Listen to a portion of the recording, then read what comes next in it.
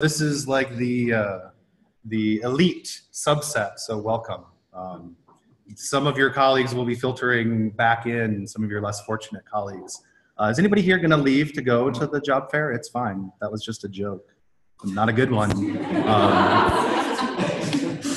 Although I'm curious, is that true? Are some of you not at the job fair because you're already lined up? Oh, okay. Some of us didn't know there was a job fair. Okay. What kind of companies are here this year?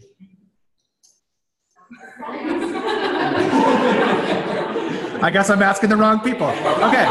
Well, maybe I'll re-ask that later. And something that I wanted to do today that is still doable, of course, is to get you into groups. Although I think that because of not everybody's here, I'm not going to try to make this be a introduction to your groups. This will just be some groups. These won't be the groups because there's some activities to do today because I don't think you want me to talk at you the whole time like I did last time.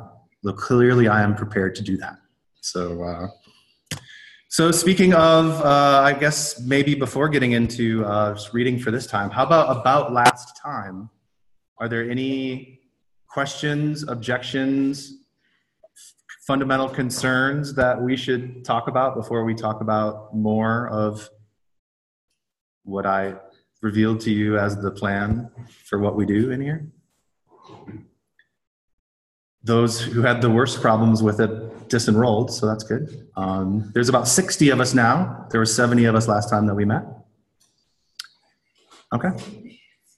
Well, then let's dig into the stuff for today. It's a very simple plan. First up here, I know some things about Richard Saul Wurman that I would love to share with you. My sense of information architecture is shaped entirely by my understanding of him and his work. So I will share that with you. I have brought some, just a little bit of my library of things that Mr. Wurman made. All of you have an invitation to come to my office in Grand Rapids where there are racks and racks of printed things that he made that I've collected over the years. He did more than 80 or 90, the count is pretty fuzzy books. And I have most of them in my office. So if anything that you learn about him turns you on and you want to see more of his stuff, our libraries have a lot of it, but not all of it. So, okay. So then part two, we'll take a break. Then we'll come back. I told Richard that he should click on a link at 2 o'clock.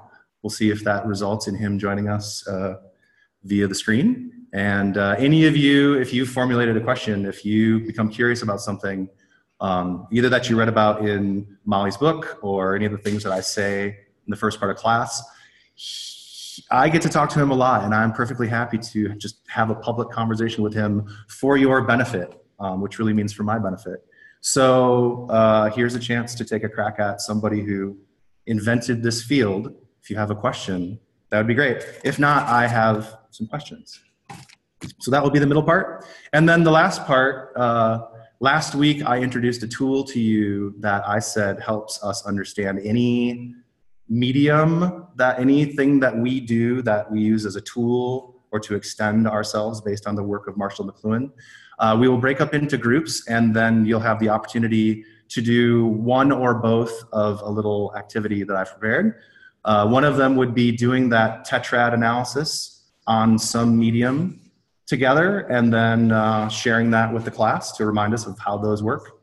And then the other thing that we can do is I brought a newspaper from 1976 and we could apply one of Richard Saul Wurman's key teachings about Latch, about the organization of information, creating new information, to an analysis of any newspaper article. So if you all want to use something from the news on your screens, that's fine too.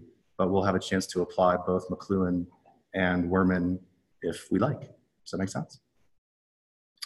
Okay, well, how about starting with any questions or observations that you got from the reading? First question, has anybody had difficulty if you wanted to acquire this book? Are there supply problems with obtaining a copy? Does anybody run into those? Okay, good. So those of you who have read it, which some of us may not have, Any questions or observations about anything in here? I mean, we're talking about Richard Saul Wurman today, so we could start with that. But it starts out with Christopher Alexander, who's somebody that we will talk about later in the term. And it touches on the thing that we are going to be working on, which is the idea of artificially intelligent systems and what are the structures of information that are good to use with those. So that's my pitch for the thing you've already had been made to do. So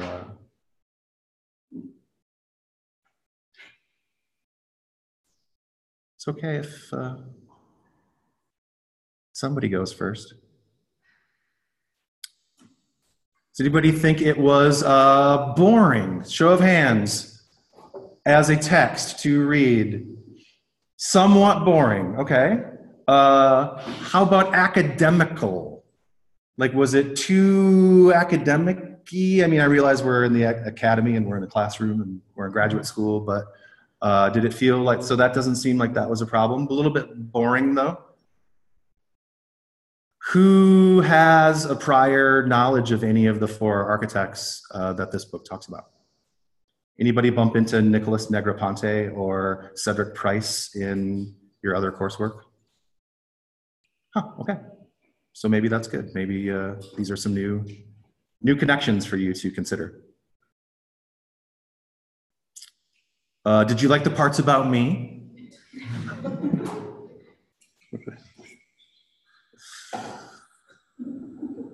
Yes. All right. I have a like half-baked thought about this. I haven't figured out where so I think that I struggled a bit with the kind of circus and circular relationship between physical architecture and information architecture and like the architecture of computer systems and how to put that all together and then how to insert myself and my own work into that. And I spent a lot of the book not entirely knowing how or why the process was. Thank you. Let me take a swing at restating what you asked. So there is this relationship that is the predicate of the whole book, which is that there is something going on with physical architects and architecture and the architecture of computer systems and information. And these have been put into a swirl of some sort throughout as we read. And you didn't know where you were supposed to be standing relative to what was going on with that. Like, here's some information about these four architects and how physical space was sometimes involved, sometimes not involved. And how to care about that? Yeah, not being an architect, not having any prior experience in either physical or information architecture. Like, what do I do with this? Thank you. Yes. And it lines with something that I read very recently, and I didn't read soon enough to share with any of you, but I think it might actually be how you came to that realization, which is when you have a big piece of reading and you don't have your own interest in it yet, read for argument. Maybe not for all of the words or the full sweep of what somebody who is really excited about a subject wants to tell you everything about it, but reading for argument. So it sounds like you didn't know what the argument was about. Right. Exercising in like basic history. Yep. So beyond history, what was the argument and how are you supposed to do something with it? Yeah, I guess I was left feeling like I didn't have enough kind of information to fully process the argument. I think the argument is basically something to do with the relationship between physical and information architecture. Mm-hmm. And that one influences the other, not necessarily in a unidirectional way. Yes, I think that's fair. Did anybody find an argument that goes beyond? And what is your name, please? Hillary. Hillary, thank you. Did anybody feel an argument in there that goes beyond what Hillary observed? Something going on with architects and architecture and information architecture, but how we're supposed to internalize that or use it, not clear. Yeah, no, I think that's good. And I hope that through many Mondays, we will find a way to tap that value, because I think one of the things that those of us who are already enthusiastically, following these people's ideas and have dug into them a lot is the idea that maybe that's what's missing. If, like me, you have a bad attitude about all of or most of the things that happen on these screens and all of the stuff that we're supposed to do in Screenland, and why is it so bad?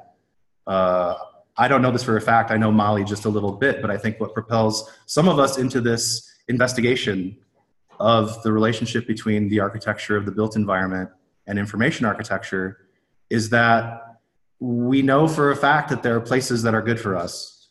And we have experiences with them all the time. And we suspect maybe that we could make these do that too. And so how does this book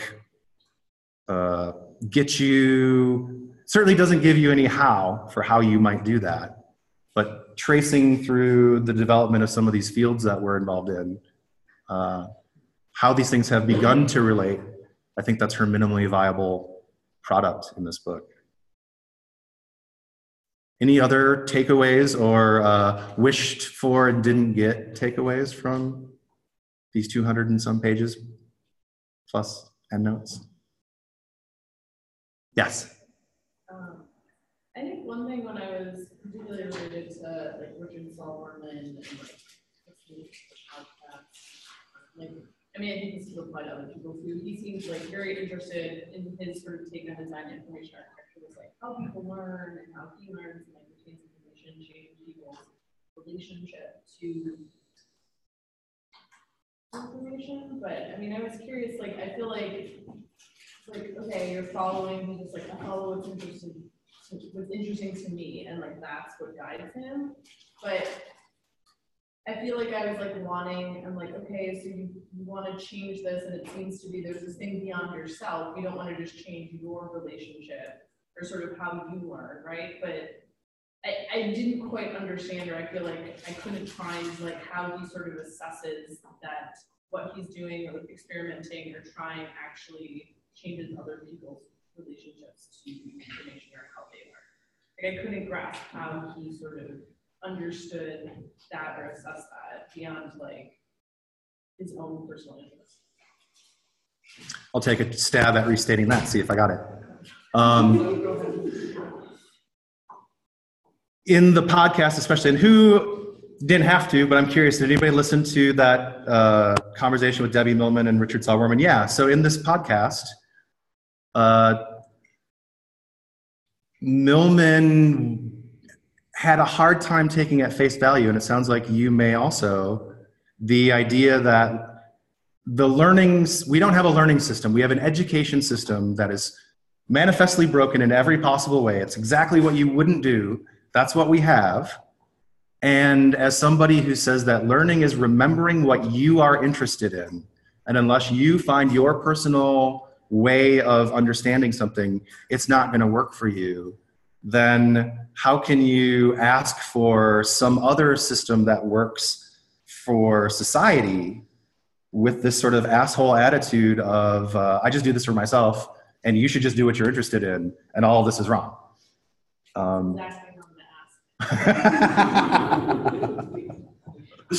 Yeah, I think that is part of why that was such a challenging conversation for both people who tried to have it. Is Delightfully combative. Delightfully combative. Yeah, I think that's a fair, maybe generous way of describing it. Did anybody think that because clearly there were some things that they didn't connect on. Did anybody think that it was a rhetorically unfair, that they treated each other without the respect that was, good people in good faith having a real conversation? Did anybody feel like that was violated? Yeah, so I've been listening to Design Matters for a while, and I've heard a lot of interviews that Debbie Millman has conducted, and this one definitely stands out as one that you could argue didn't go so well, but so I feel like Debbie has like a structure of like, she has a genre of what she thinks of her podcast. She's been doing it for over a decade. And like, Werman just seemed like not to have any regard for that and not to care. Like that part seemed dismissive to me and a little bit uncouth. Okay. In the sense that like you agreed to do this, at least try to play by some of the rules. But he had some valid points about like, why was she talking about his time being destitute?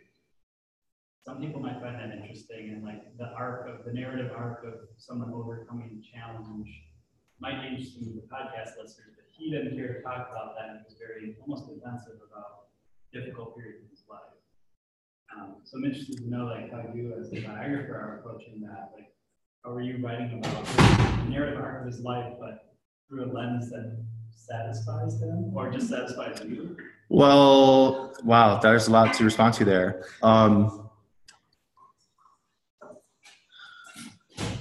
Because he seems like he wants to define it in his own terms, and like if someone else tries to say it, it's not satisfactory. Yes. I think the mode that would have helped things, although I'm really grateful to Millman for toughing it out, and it actually demonstrates one of his core teachings, which is that you need discomfort. He says it, right? Comfort is not your friend. That there's something in discomfort that helps us, and that if we're optimizing, so he's not optimizing to be happy. He's also not optimizing for pleasant interpersonal exchange, which breaks the rules, right? We have a social covenant, and he breaks that. But what he's optimizing for is having an interesting exchange. And he says that he doesn't care about the discomfort. And in some ways, I think he said some things to and with her that he doesn't always say, because she created an environment that had enough discomfort in it where it was generative discomfort. But I am curious as a biographer to know how people, because I love him. I have a deep personal affection for him. And I'm not making any, I'm not going to pretend to tell an objective truth about this person.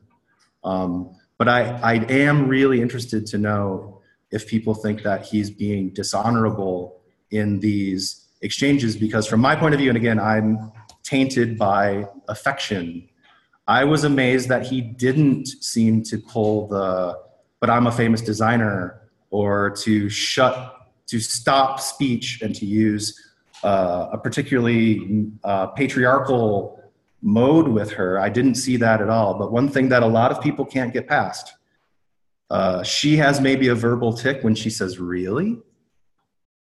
She wasn't right. Like, I don't know that she meant to insult him and call him a liar, but he just needs to somehow in the moment catch that and flag it and say, when I hear that, I'm not saying that you're calling me a liar, but when you say that, it disrupts our conversation, because why are we questioning whether or not I'm being truthful? Of course I'm being truthful. So, yes. I feel like half of his thing is calling into question things that we don't think about, right? And so he was calling, her maybe automatic way of speaking when she said "really," she may have never thought what that means. That's by right. Saying it, and so he was questioning her, and because it was her thing, I think she maybe felt attacked. It was rude. It was rude, but that's kind of like if you invite someone who invented the wheel onto your podcast and expect no kind of none of that kind of thinking, you're going to be surprised, right? Like that's what he does. Yeah. No, I think you're right. Yes. I studied linguistics, and the conversation from a linguistic perspective was actually very interesting, because there was an advantage of the social contract, of how speech is going to be, and that you have to assume when you're talking to people in general that they're cooperating with you, that they, like the metaphor that we like to use linguistics for speech is that somebody has something that's assembled out of a bunch of pieces, and to send it to somebody else, this idea, they have to disassemble it, send it over one by one, and send the blueprint, and the person who receives it has to reassemble the idea. And I think that he was kind of willfully refusing to use blueprint. Like, there was definitely, like, he knew what she was intending to say, and he was refusing to accept that. And I'm not sure what to make of that. Part of me feels like he was doing that in order to maintain control of the conversation and not let her have control of the conversation. And I do think that, I don't think dishonorable would be the word that I would use, because I don't think it's necessarily dishonorable, but I do think some of his answers were disingenuous. Interesting. Thank you for making that distinction. Yes. I really agree. I think it was interesting from a linguistic point of view. And what I got out of it, I listened to it twice because I didn't have this idea the first time until it was pretty much over. And then I listened to it again to see if there was a pattern there. But I got the feeling that she was doing the "Who are you?" interview.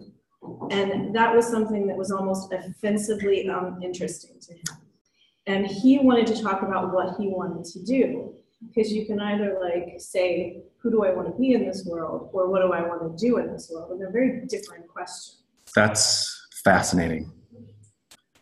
So a irreconcilable set of postures toward what that conversation was going to do, and neither of them relented. And the social contract is when it's somebody else's show, you relent. And he didn't. But he the second time I listened to it, he said, that's not interesting to me. I want to talk about what I want to do next. Mm-hmm. Yeah. Yes. It bothered me how he kept saying he was lazy and stupid and dumb. And That's the disingenuous I thought he was being part. provocative. Yeah. I have no skills. But that part, that I have no skills, I can't type. Yeah, and like, Yeah. was it just to elicit a response, or is that actually something he thinks? And if that's true, it makes me think about this concept of really only pursuing what you're solely interested in, because I think it can have this effect of siloing you off from other people. And while I agree that there's a lot of issues with the education system in this top-down approach of what we're instructed and what we're expected to learn, the woman conducting the interview, I think, got at this idea that there are certain things we all need to know and all need to learn to be a cohesive society. And this kind of roughness between them, I think, can fall back to the idea that he was siloed off, I think, a little bit from her. And so I thought that, yeah, that was interesting. And I didn't understand how, if he's dumb or lazy, like, who's that in comparison to the general public, to people in his field? I mean, Maybe to the problem-solving designer that Millman expected him to be, in comparison to that. Yeah, I think it's important for him to think about himself as not relying on facility, some amazing skill. And I do think it's somewhat disingenuous for somebody who has amazing amounts of skill to emphasize, to need people to somehow acknowledge or accept a context around you of non-expertise. But it's very important to him. And I think a biographical examination of how he's made choices and lived his life, his success has been based so much on the lack of expertise that he wants it to be understood that way. One way I interpreted the comments about him thinking of himself as not smart was that he seems to me to be like a notorious polymath. He's a generalist. He's looked deeply into many fields, and I don't mean this in a derogatory way, but some people use the phrase like jackass of all trades, master of none. And I think that's how I was hearing him say that he's not smart, just in the sense that he's not a specialist in his own field. Then you could argue because he founded a new field. Yeah. And he'll just as easily call himself a Johnny One Note. He's happy with that self-given, little label around the neck. Johnny One Note, like you got a horn and there's one note and you just do that. But yeah. Well, why don't, I'm curious to know more, and I'm curious, I hope some of you will take the opportunity to come up here and look at him on the screen and ask him some stuff. But in the how many are there, 22 minutes that we have before the break, before we'll look for him, see if this technology works. I can just tell you some things about what I've tried to distill out of this guy's work and see what you think. I love what Molly said about his work, and for any of you who like, my company recreated this swimming poster that he made for a book about the 1976 Olympics, and we have plenty of them, so you're welcome to take one home if you like. Claiming space through the structuring of information, finding the form in information. That there is a way that you can put information in space. And what this teaches in a really beguilingly simple and effective way, the length, you can probably see it from there. The length of the ribbon is the relative lengths of the races. Pink and blue or yellow and, no, women and men are on each one. Yeah. So women and men are in different categories in these sports as they are played. And then you can see relative to each other through comparison, through the dumbest possible, put this next to that and see what's different. You can learn about all these different swimming events and how attainment works in these different events. And that's a fundamentally spatial thing. I think if there's one takeaway, and it sounds like Molly's book didn't really get us there, but for me, I think that's the critical difference between Richard Saul Wurman's sense of information architecture, why I think it's so valuable to us today as the spatial dimension in our work is going to just drop on us like a ton of lead. That information in space, that we can claim that as a discipline and that we can change what it means. We can even offload the work of meaning in the world through how we situate things in space. We can encode information in space. Completely brilliant. And a lot of folks would look at this as, oh, that's maybe 3/4 of the way to what a Milton Glaser level graphic designer would do. Wurman's work has been often thin sliced. Peter and Lou, people like us, right, trained as information scientists, when they saw Wurman's Information Architects book in 1998, they didn't see anything in there that spoke to them. And so Molly's rendition of this history not leaping out at us is something that speaks to us, concerns me a little bit, because I think this is unbelievably important to us. And it's something I didn't get through library and information science. I did not, maybe it was I wasn't listening for it, but being given permission to say that space is the dimension where our work comes to life, where it makes or breaks, is us putting information in spatial relations. And what those do, that's one of the reasons why I'm so crazy about this man and his work. The other reason that I'm so fond of him is because he talks about the truth all the time. And nobody, has anybody seen the film The Great Short? A couple of us? There's a R-rated quote from that film. The truth is like poetry, and people fucking hate poetry. Big Short? The Big Short, sorry, yeah. What did I say, The Great Short? It wasn't great, it was big though. It wasn't great for me, it wasn't great for many of us, but, and this idea, and I think this is something that Peter and Lou felt, and why that first Information Architects coffee table book that Molly describes in the chapter on Wurman, Peter and Lou saw this work as design, and that isn't something that gets you at the truth. And because they didn't, things were moving pretty fast. I don't blame them for not digging into the Wurmanalia that existed, but they didn't see this possible way to align with what Wurman was always talking about, which is that designers, by and large, don't get it. that design by and large is about simplification, and that what information architects do, which is amazing, is make the complex clear. We're not simplifying anything, we're not taking anything away. The problem space is not reduced prior to us making it pretty. We don't hit anything with a pretty stick. We make the complex clear through the rigor and the relationships of the elements. And my God, it just always turns out beautiful if the relationships are right.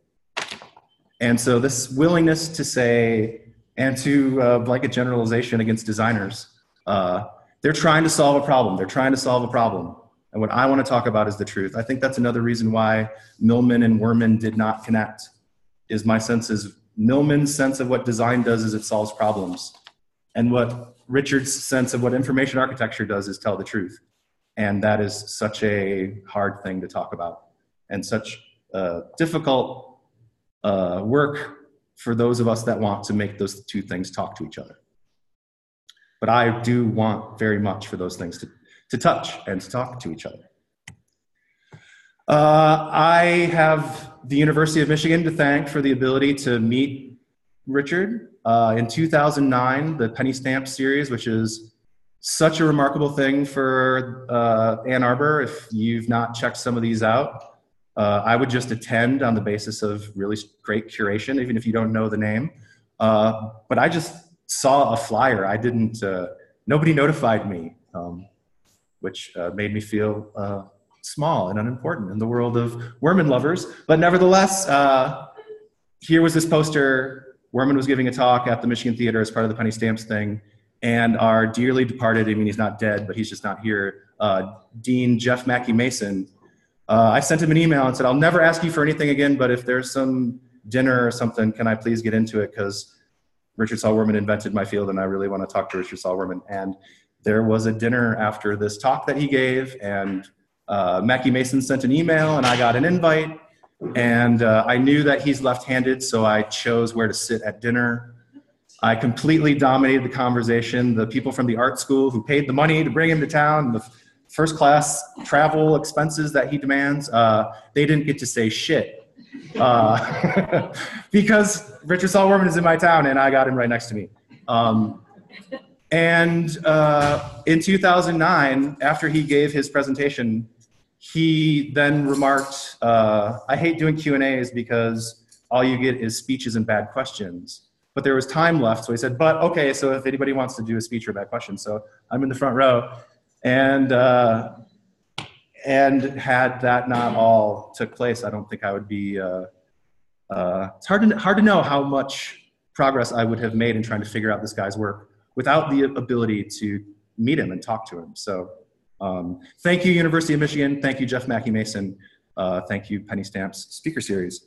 And so I've known him for a while, and my relationship with him has transformed from sycophant to disciple to, it's gone through any number of phases. This is me at his house a couple of weeks ago. I'm trying to get a documentary film, feature length about him made in the world, and that other people do too. But I think he has a lot to offer people like us. And it's the same. If you look at any of his work, so I have some really lovely examples of his work here that you guys can look at.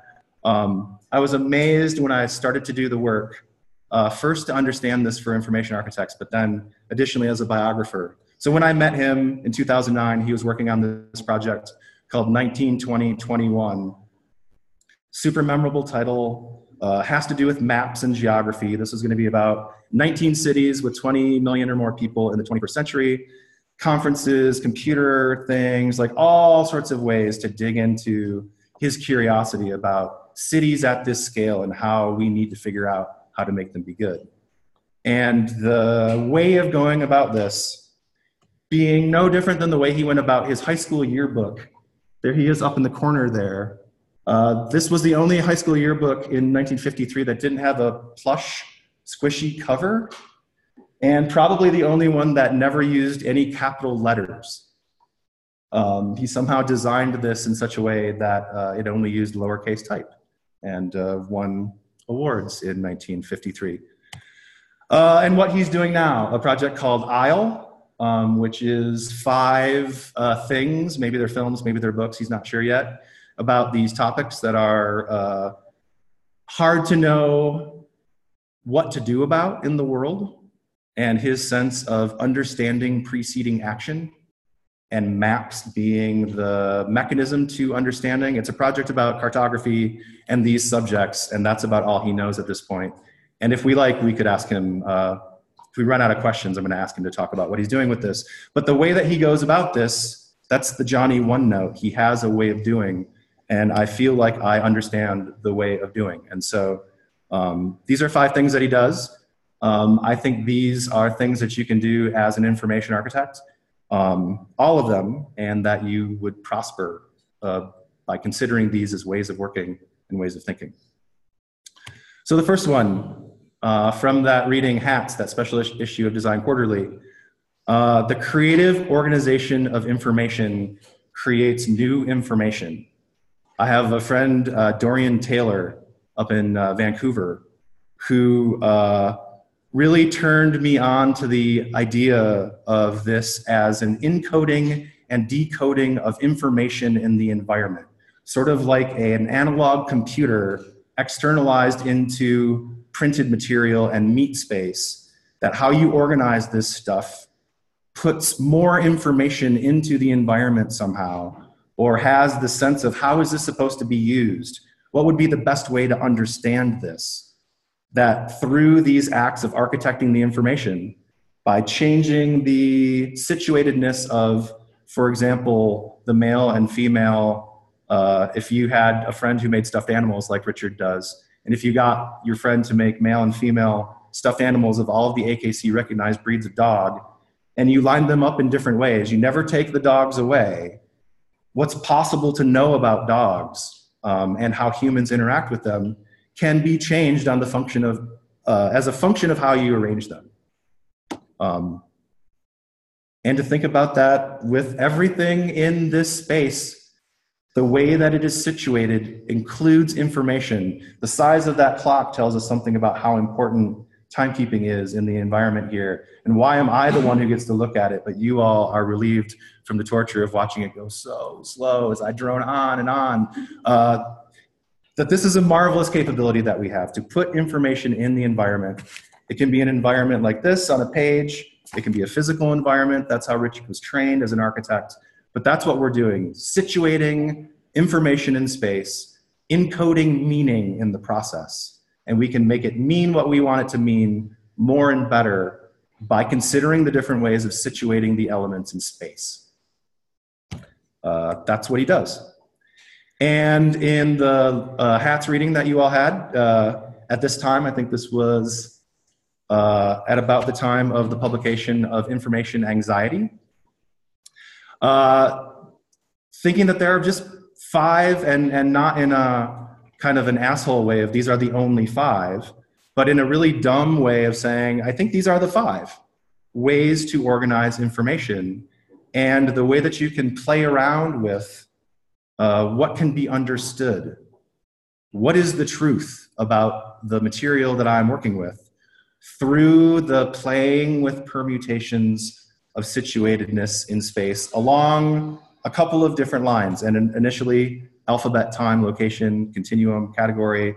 Eventually it gets morphed into something even stickier that you can remember, latch. We'll talk about that a little later. I had an experience with this that made me feel old. I was looking at a record store and I was looking for a particular record, and I felt good because I recognized all the things, but the record that I was looking for was not present. What I didn't realize is that they had created a special section just for old people like me. And so this is where the stuff that I really wanted to look at, or what I was looking for, it was in from 2001 forward. What a weird bifurcation of the world of pop music. I don't know what happened in 2001. I don't know if that's Kurt Cobain or what that is. But anyway, that there's a strategy here, right? That the record store thinks it's going to sell more records by situating these things in space. Last week, I showed you a picture of a bookstore that covered all the books with craft paper. And then somebody wrote all in the same handwriting descriptions of them. So there's something akin to that with the situatedness of the elements in space and what's possible to mean probably they can sell more records if they start considering these different ways of organizing. This happens to be the record store in Athens, Georgia, where Pete Buck met Michael Stipe. Buck was working there, and on the basis of the record Stipe bought, knew that they could be in a band together. It's beautiful. Something you didn't need to know. So this is a picture of that dog's thought experiment from information anxiety. If you organize them by country of origin, one really interesting thing to look at is the popular breeds of dogs cross-listed with the average amount of square footage in the place that you're looking at, and how the McMansionization of suburbia in the middle and upper classes of the United States track with the increasing size or decreasing size of dogs. But the situatedness of this information would govern what you can know, what's possible to understand. The next thing that he does, the fancy word for it, I think, is apperception, apperception. This is the elsewhere known, or some places known as Werman's first law, which is you only understand something relative to something you already understand. And the huge breakthrough that he came to around this as a teacher in North Carolina, as a 26-year-old in 1963. I have 3 copies of this. There were 1,500 of them made. After we talk with him, I will encourage you all to play with them. What they do is he couldn't find, whether it's because he's in Raleigh, North Carolina in 1963, or it didn't exist, or the library system was not good.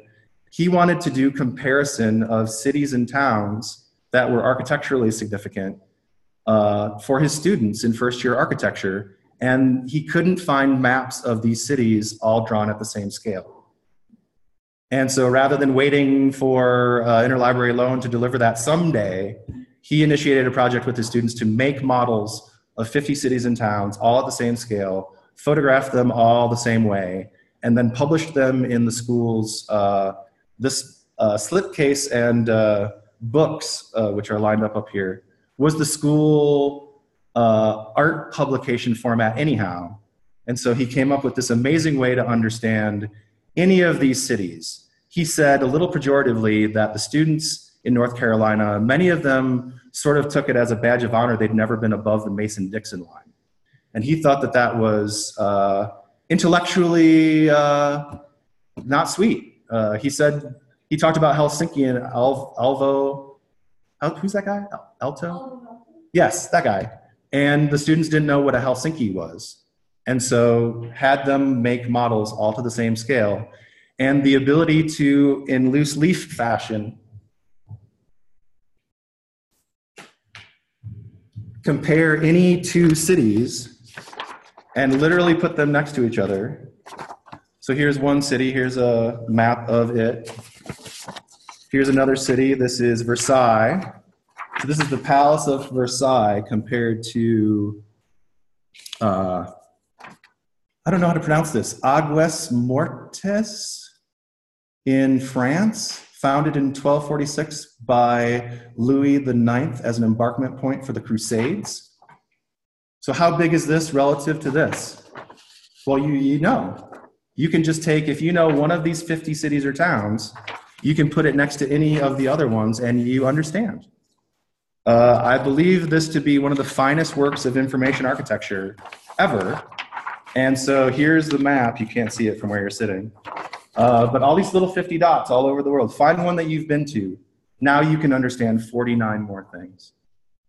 This has only become possible with digital cartography in the last 10 years, let's say, and it's because of Richard Werman's relationship with Esri, the mapping company, that they have now started to do this, which is cartographic measurement of cities and towns all at the same scale.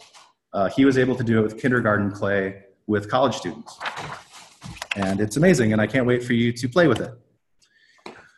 And this is some of that dumb speak that we heard earlier. This is from an interview that I did with him, talking about this thing that he made with students in 1963 as a 26-year-old. It just got to be known. It got very famous. And I said, what the fuck is this? I thought this must have been done 100 times before. And the revelatory thing was that nobody had ever done it. And I said, holy moly, you know, I backed into dog poop in some terrific way. Here's my life laid ahead of me. I could just do this. If this hasn't been done, there's a lot of things that haven't been done comparatively. And I could just do this. And it seemed that way for the first few things. After he did this, that's all he did. And then I didn't, and now I'm doing it again. At the time, this was a couple of years ago when he said this to me. But this idea that this wasn't some brilliant attainment of being super smart, it was a naive thing of wanting to use the simplest form of analysis available to us, which is visual comparison side by side of two things, and the genius of equalizing the scale in the process of doing that, a magnificent work of information architecture. By my eye. The next thing that he did was a huge atlas. I didn't take it this time. Sometimes I lug far more books along. I was feeling lazy today. A giant comparative atlas before computers projecting census data onto urban maps, all at the same scale again, so that you could understand urban phenomenon comparatively.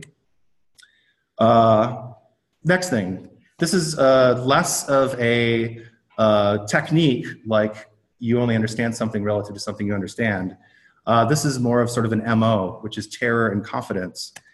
The combination of doing something that is beyond your ability or boasting about the intent to do something before you have the means to do it or permission to get away with it. This has been a hugely powerful way of operating in the world for Mr. Werman.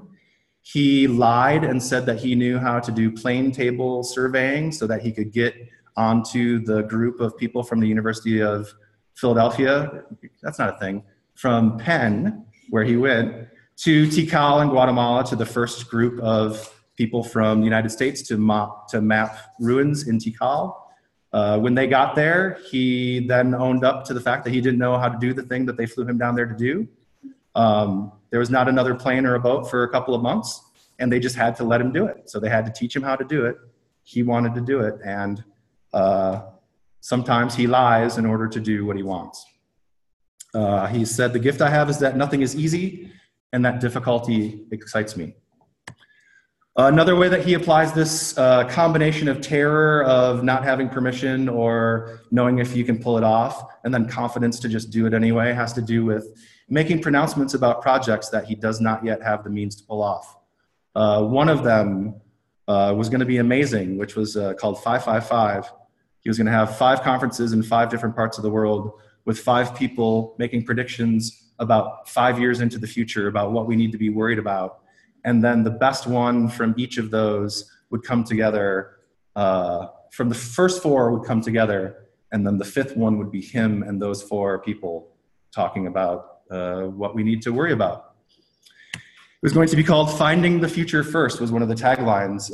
This was a speculative piece of print. Collateral to support it, never happened. But he needs the threat of humiliation from not doing something in order to progress forward to do things. And it works for him, at least. 2 more quickly before we see if he's in internet land waiting for us. Or he may have joined us already. I have to look for him on the conference. What before how? There was a little snippet in the HATS booklet, if you read it, that talks about this. The pervasiveness of designers thinking about how they're going to do something prior to being rigorous with what they are going to do. A really fun example of this from his own life is an atlas. Before there were Google Maps and things, if you wanted to drive somewhere, you would have a random McNally road atlas that organized always the country alphabetically.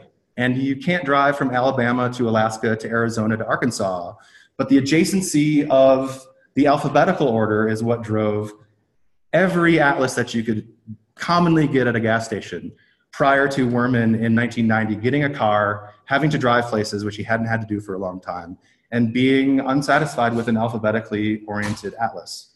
So he found a way to design his own. And I think this is a great example of what do you want before you decide how to do it, or accept a modality for how it's always been done. This is a picture of a cookbook that he designed with Martha Stewart that was never made. There was something, I'm going to ask him about this, something about cooking that he thought that you could get at that wasn't afforded by the modality of cookbooks that he was familiar with. So talking with Martha Stewart about this what, and the how that they came up with was a pyramidal shape. We can ask him about that. Yeah, okay, that's enough. So let's see if Richard is around.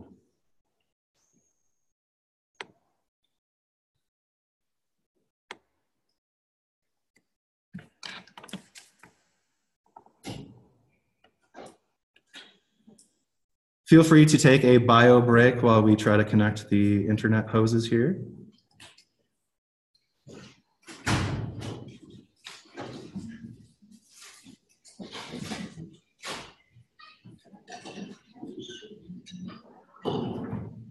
Aha.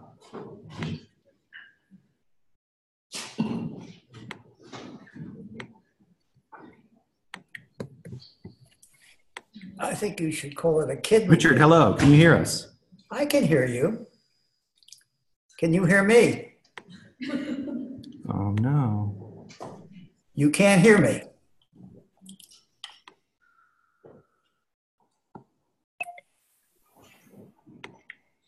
Well, I see something.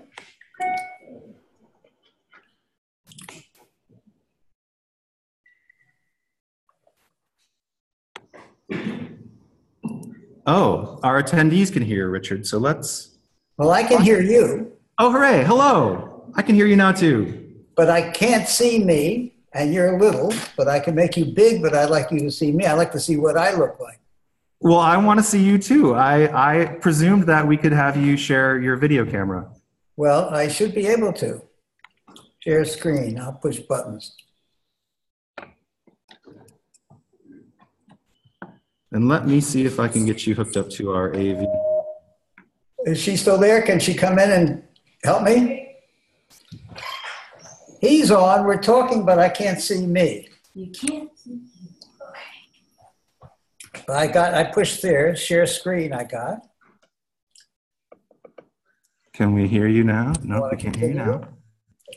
I can hear him, he sometimes can hear me. Okay. You Yes. just, there should be a little picture of me here.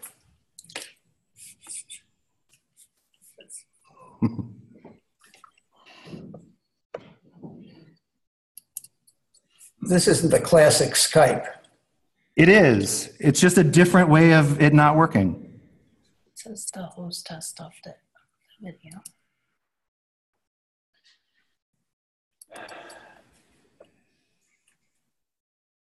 Oh, I see me now, finally, There you are. but now I don't see you.